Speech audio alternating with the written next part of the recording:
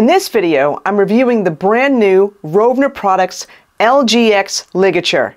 Let's get to it. Hi, I'm Donna from Donna Schwartz Music. A few months ago, I saw one of Rovner Products' creative ads in one of the music industry papers.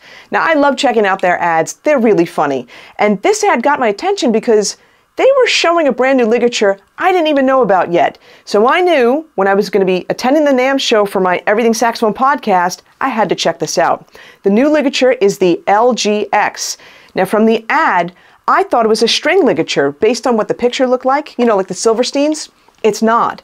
The LGX ligature has aspects of the Rovner Versa with the plates and the Van Gogh with the heavy bars. Now the LGX has ribbed construction, not all the way around, but on the bottom definitely, a lot on the bottom actually compared to the Versa.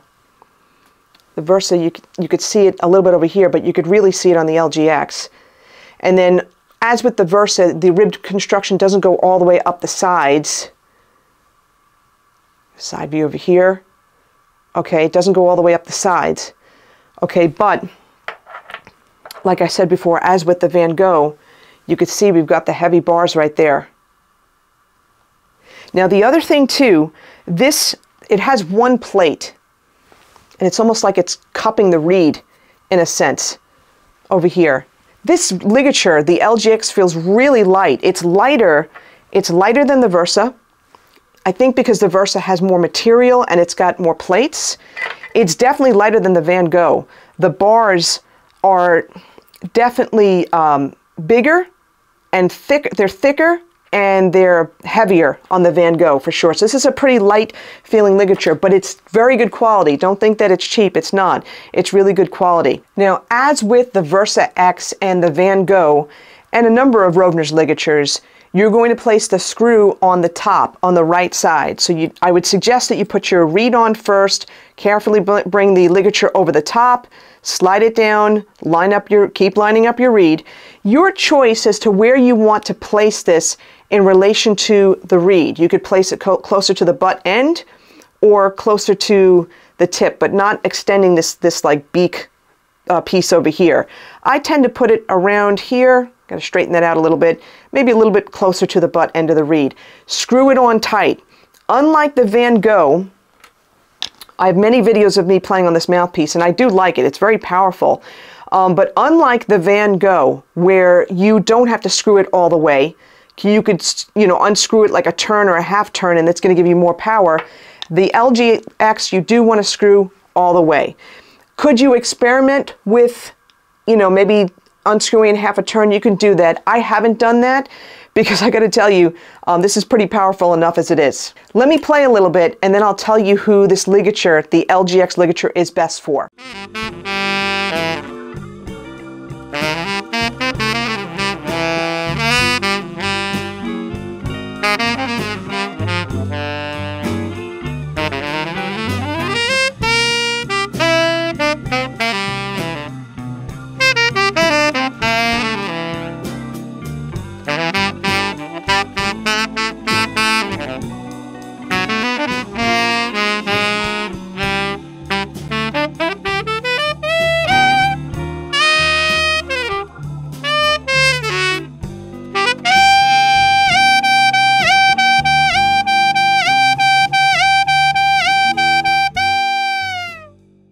Okay, so who is this LGX ligature best suited for?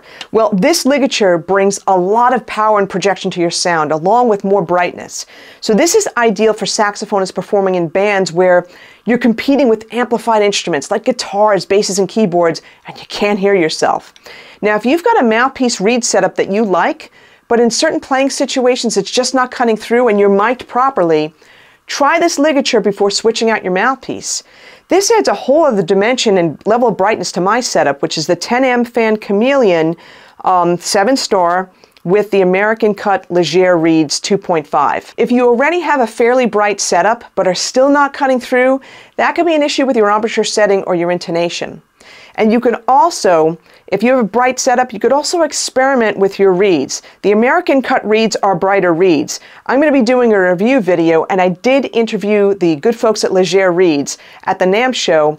I'm going to be doing a review video on the French cut reed. Okay, so that'll be in another video. We'll put that link in the show notes when that video comes out. Now, this ligature would be great also for saxophone players in marching bands who feel like they're losing their sound, they're losing their projection at outdoor events. Now, what's also great about this LGX ligature is that you could push it to the max and still have your beautiful tone and solid intonation. The sound's not going to distort, which is great. That's a great feature of this, and this is great for high energy performances. When you purchase this ligature, not only do you get a Rovner mouthpiece cap, you could test this ligature out risk-free, as there's a money-back guarantee. You've got to go to rovnerproducts.com to buy it. So when you head on over there, go to rovnerproducts.com, go to products, go to ligatures, go to next generation ligatures. You're going to see the LGX.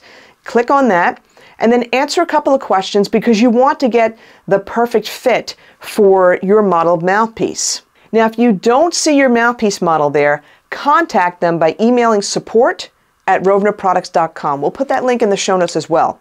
For me, the 10M fan hard rubber mouthpieces are all the same Rovner size. So for example, I play the Chameleon, but I can choose the Black Widow and I'll still have the great fit that I need. Now, one more point I forgot that's really important. You can play soft using this ligature. All right, I tried to do a little soft playing when I was playing over some blues changes and stuff like that. You could play even softer if needed. And just in my head, when I'm going to be using this ligature is when I'm doing outdoor gigs and you know, I'm competing against the amplified instruments and the sound person is not exactly helping me out so much. So I'm going to be definitely using this because this is super powerful for sure. And it just gives you that extra edge. Not edge in the sound, I'm talking about edge in dynamics. And you could push it and not worry about distortion. All right, so I hope this video gave you everything that you needed. On that note, hey, thanks so much for spending your time with me. Share this video, share it with people that play saxophone, share this with music educators, especially if they have marching bands. I think they're going to really benefit from watching this video. On that note, take care. Have a great day.